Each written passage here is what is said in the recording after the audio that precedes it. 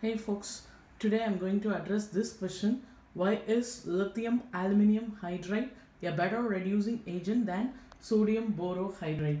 So this is lithium aluminum hydride, and this is the structure. This is sodium borohydride. So today we are going to see why is this one a better reducing agent than this one. So as you see here, in both the cases, the central in both these complexes, the central atom, in this one the central atom is aluminium, whereas in sodium borohydride it is boron. Both these central atoms, they belong to the same group of the periodic table, which is the third A group of the periodic table. The third A group of the periodic table comprises of boron, aluminium, gallium, indium, and thallium.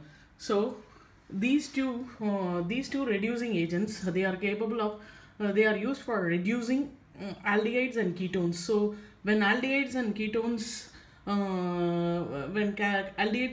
are treated with sodium borohydride, we get either primary alcohols or secondary alcohols rather.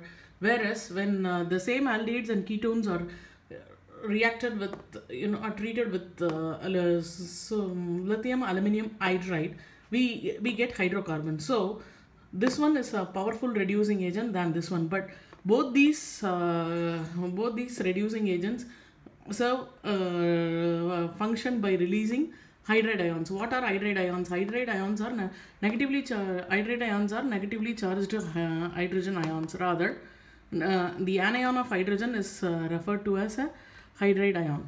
So both are complexes. Both function as reducing agents by releasing hydride ions. Then how does one serve as a better reducing agent than the other one? So let us see here. See, as I had already told you, both the central atoms, boron and aluminium, they belong to the same group of the periodic table. We all know that electron affinity, which is a periodic property, as we go down the same group of the periodic table, the electron affinity decreases. What is electron affinity?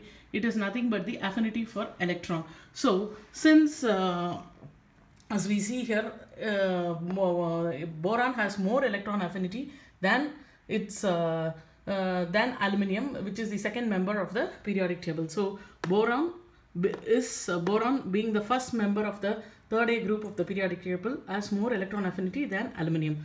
So as we see here, in order to, these two serve as reducing agents by releasing the negatively charged hydrogen ions or the anions of hydrogen. Since boron has enhanced affinity for electron compared to aluminium, so boron, rather than releasing the hydrogen ions, it tries to retain all the four hydride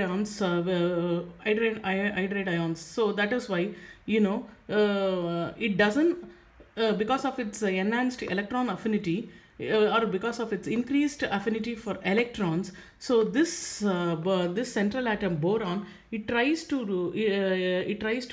retain all the four hydride ions with itself.